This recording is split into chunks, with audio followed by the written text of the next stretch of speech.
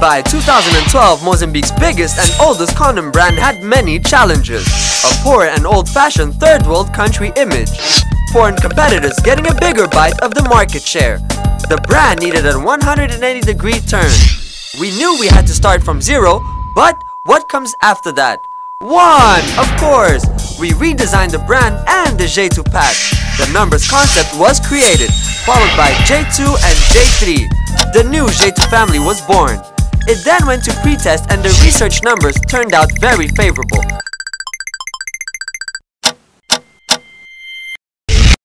This gave us confidence to stretch the concept and add plus to it. There's a kind of magic in numbers. What day is today? What's the temperature? What's your door number? Your height? Your weight? Your shoe size? Your passport? Your age? What's your phone number? Life is numbers.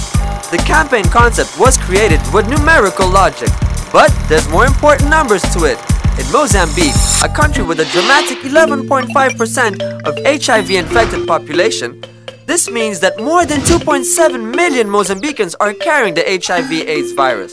If condoms become widely accepted by the new generations, if a brand can achieve this and be part of people's daily lives, this can help reduce new infections and those dramatic numbers. Using Jeito is a must then. We took the numbers concept to an integrated 360-degree campaign.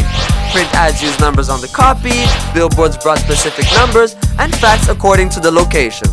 The 1 + 1 = 2 jingle was composed. And a new TV ad. 15 likes na foto daquela pita.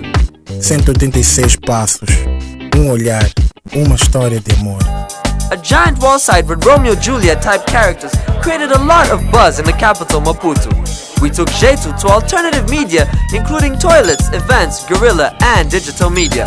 On Facebook alone, Jeito's new page reached 20,000 fans in a couple of months.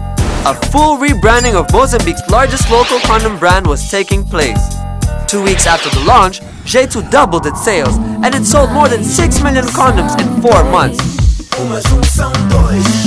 Jeito, this is how you say condoms in Mozambique.